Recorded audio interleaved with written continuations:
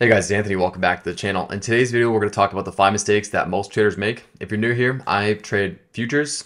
ES and NASDAQ. It's taken me just over 2 years to become consistently profitable. It took lots of trial and error, lots of lessons learned, and lots of pain. But over time, I became more consistent. And I believe that you will as well if you're not already. So without further ado, let's dive into this video.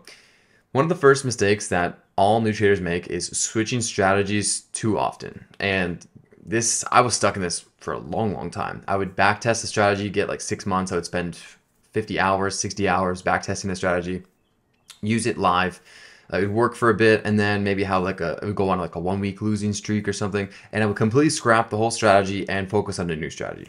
And then I would be, using one strategy, and then it has a losing period, and I would see someone else making money, and then I would try to like maybe emulate their strategy.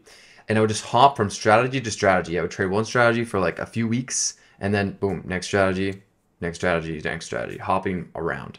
And this is a mistake that I think all new traders make, and it's not the strategy. The problem is not the strategy. Every strategy is going to go through a losing period, right? That's inevitable. But what we can do is we can just manage risk through the drawdown and then continue to trade, right? Every strategy for sure is going to have losing weeks, sometimes losing months, but not like big losing months. And then like if it's a good strategy, and then expect obviously losing days and losing weeks. So you just manage your risks during the losing days and weeks, and then you come out ahead on top later on. So if you're one of those people that follows a strategy for a few weeks or a month and then switches strategies, stop. Just give yourself a few months. Like stay with one strategy, get good at that strategy, get good at trading it live because it's different from back testing. And that's going to go into the second point now. The second mistake that most traders make is trading a strategy or just placing trades with live money without backtesting or knowing their edge. It's just a mistake that I think far too many people make. Like you get in the markets and you're just clicking buttons. You think, oh, this looks like a good trade. You have to be able to identify and put into words the criteria of what makes that a good trade. And then on top of that, knowing the win rate, the probability of you actually making money, the average stop loss you might need for that kind of trade, the average take profit you might need for that kind of trade, the risk reward ratio for that kind of trade. Instead of just entering a trade, not really knowing where your take profit's going to be, not really knowing your stop loss is going to be, and then not really knowing the average win rate of that kind of strategy. That's just gambling. That's entering trades without an edge. And this is what far too many traders do. Everyone kind of does this in their first months, right? But the faster you can go from doing that to then back testing and gathering data on a specific edge and then doing it the right way, because the wrong way of back testing would be going ahead and changing up or adjusting micro things here and there, to make the trade work. Like you have to be completely objective when you're back testing. And that's, I think, an error that a lot of people make is when you back test, you can't just, say, hey, oh, I wouldn't have taken this trade, even though it lines up with all of the criteria you had in your trading strategy. Like that's you changing the strategy just to make sure that the back testing scenario looks better. And that's worse. Like I purposely do the opposite. I always lean to the side of making the stats look worse than they are, so that way when I am trading, I know to expect the worst case scenario, and then the worst case scenario might not even be that bad because I was so strict in my back testing that in the real time trading, maybe I trade it even better, and then I don't even get that worst case scenario. As opposed to the opposite, which is what far too many people do, is they make their back testing look far too good, and then they go ahead and trade and they expect like an 88% win rate with a 1.5 R, and then they go on like a 4 trade losing streak, and then they give up because they're like, well, that's not possible. I never back tested a 4 loss losing streak, so forget it. Well, that's just because you back tested wrong. That's plain and simple, right? So make sure you enter trades with the edge defined, right? Don't enter any trades if you don't have that edge defined yet. The third mistake that most traders make is not having a trading plan written. I'm not talking about what you think you might need to follow in your head. I'm talking about written. Like I have my trading plan written down. I read it multiple times a day, mandatory at least once before the market opens. But I usually end up reading about like twice a day because I kind of reread it maybe like 2 times. But it's something that we have to ingrain in ourselves because the trading plan is what makes every trader profitable. You're not going to be profitable without a trading plan. And the reason being is because it lists out when you should take trades, how many trades a day you're allowed to take, when you need to stop, right? That's how you limit any over trading or over risking. by having your trading plan saying, hey, I'm only allowed to take 2 trades a day, or I need to stop after I take 2 losses.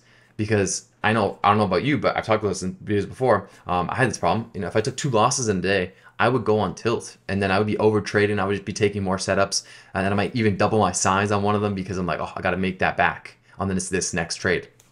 And it's just a slippery slope. Never ends well.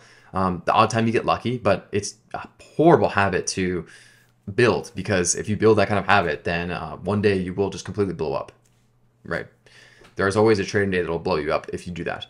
So the trading plan, again, lists out the times you're allowed to trade. Say, I'm only allowed to trade 9:30 to 12. I'm not going to take a single trade outside of those times, not a minute outside of those times. I'm always going to trade it within that time. I'm only allowed to take max this many entries. After this many losses, stop. After this many wins, stop. All these things. I'm only allowed to trade these specific symbols. You know, my max stop loss is allowed to be X.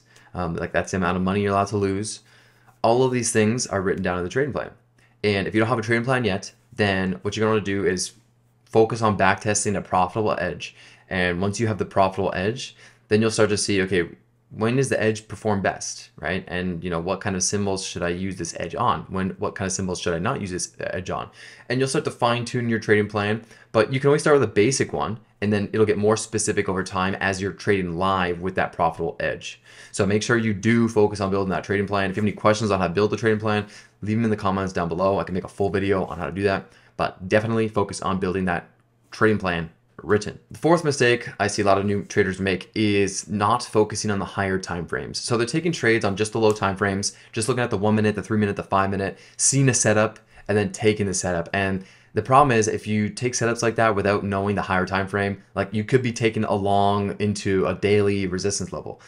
That's not going to play out very well. Or you could be taking a short into a daily support level. Like these things are not ideal, of course. Like you'll just take losses more often than not if you try to do that. So if you just, you know, do a top-down analysis before you trade. So before you trade, you mark out some levels, or at least know where we are standing in the middle. Like when you're about to take a trade, at least know where we're sitting on the 4 hour, the daily, or the weekly, right? One of those at least, so you can get kind of a picture of where we're kind of trading around to see, you know, the direction we're most likely to go. Because even if the low time frame looks really good, like again, like I said, you could be just going right into a long right into a resistance, or a short right into a support. The fifth one is going to be over trading, and this one could take a long time to fix. This is going to take a little time to fix.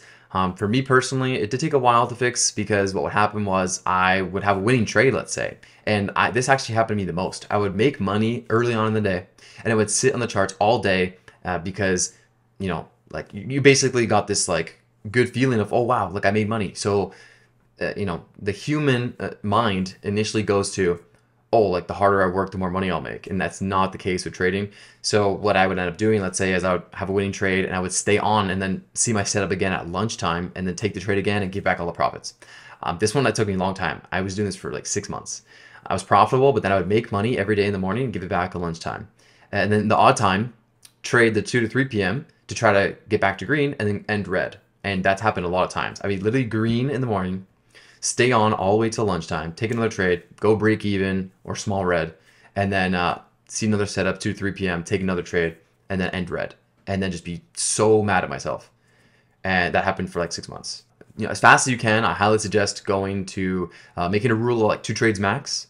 You know, you could do 3 trades max, but I would like 1, 2, or 3 trades max. Put that in your trading plan, and if you just stick to that, no matter what, you do not take a single entry over that number every single day, I promise you, you'll get profitable way faster. Those are my 5 mistakes that new unprofitable traders make. So you want to avoid those mistakes and solve them as quickly as possible, and you'll be well on your way to becoming a consistently profitable trader.